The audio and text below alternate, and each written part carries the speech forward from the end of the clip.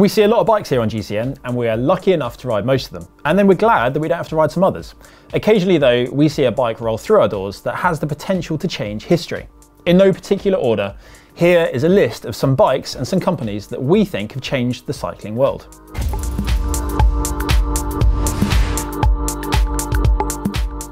First up, the giant TCR. Probably one of the most important design changes in cycling history was the shift from a classical horizontal top tube to a sloping one, eliminating the need for 10 different bike sizes. With the giant TCR, now a rider could choose between small, medium and large, a choice we all take for granted these days. Father of the design, Mike Burrows decided it was more sensible to get a bespoke fit through component adjustment, rather than from unique frame builds. As such, mountain bike-esque frame geometry made it to the road, with rapid adoption following high-profile successes with the Spanish team Once. Open Up. Slated as being the modern instigator of gravel riding, Open's first model, the Up, or the UP, set the standard for performing gravel bikes with drop chainstays and multiple wheel size options. What did this mean? Well, shorter, more agile chainstays, giving a more lively feel to the ride, with the added ability to ride bigger rubber if you desired. Since its iteration, many brands have jumped to this setup. Whether you love it or hate it, gravel is definitely here to stay. Brompton. Some might argue the Brompton isn't a true road bike. It certainly has though changed the world of cycling. Designed and built in London, the Brompton began life way back in 1975 as a sketch.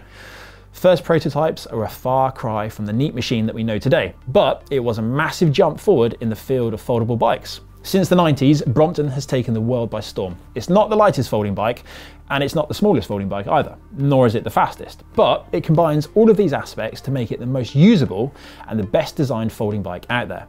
Many people have changed their work and life habits because of this bike, combining it with rail travel, living outside of town, storing it under a desk in an office that otherwise doesn't have space for bikes, and likewise, keeping it at home, nestled in the corner. Eddie Merckx's hour record bike, in the pursuit of perfection for his hour record attempt back in 1972, Merckx enlisted the experience of Conago. With a combination of the finest components, custom engineered pieces and a lot of drilling, they came up with a bicycle a touch shy of 5.5 kilos, which I think is incredibly impressive even by today's standards, and then pushing the limits of what was possible with materials at the time. Cinelli Laser, the beginning of aero.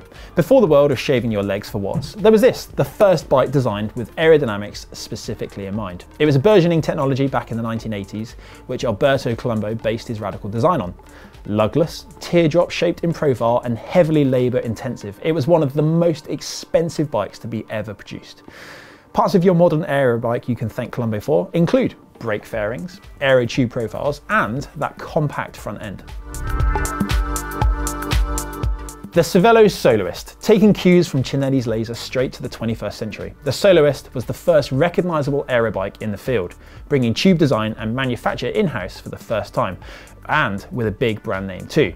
Cervelo made developments in stiffness and aerodynamics that others were only dreaming of. It's a modern classic in my mind, and it was released only back in 2002, bringing such things as internal cable routing to the mass market, something hated by most mechanics, but loved by those who appreciate clean lines and marginal gains.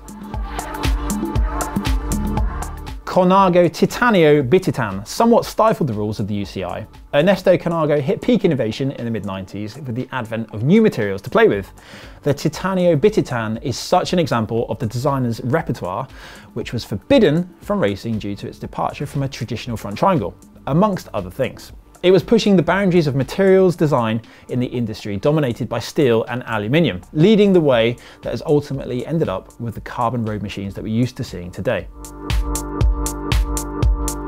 Here's an interesting one, Graham Obrey's Old Faithful. Combining all of these attempts at aerodynamic efficiency that troubled the UCI, none have tried harder and persisted as ferociously as Graham Obrey. Famed for his hour record back in 1993 on his homemade machine, Obrey went beyond materials to save seconds.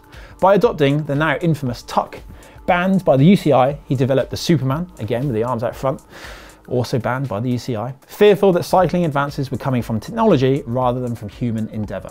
Regardless of this, Obrey highlighted the ability of the human body to be the most effective measurement of aerodynamic improvement.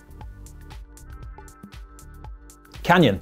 No cycling brand in recent years has managed to turn the market on its head quite as significantly as Canyon. Before the German behemoth came to fruition in 2001, having previously been a supplier, you'd be hard pressed to buy a bike without visiting a shop, even if it were just to try something on for size. Now you can go through the entire process of fit, spec and ordering on Canyon's website.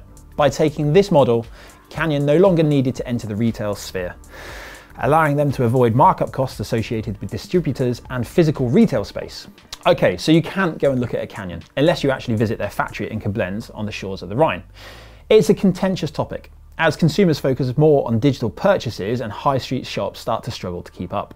Do you think that we've missed any bikes that may have changed the world of cycling? Let us know down in the comments below. If you like this video, do give it a thumbs up, and don't forget to subscribe to GCN if you want to see more content like this and some stuff from us actually on bikes outside.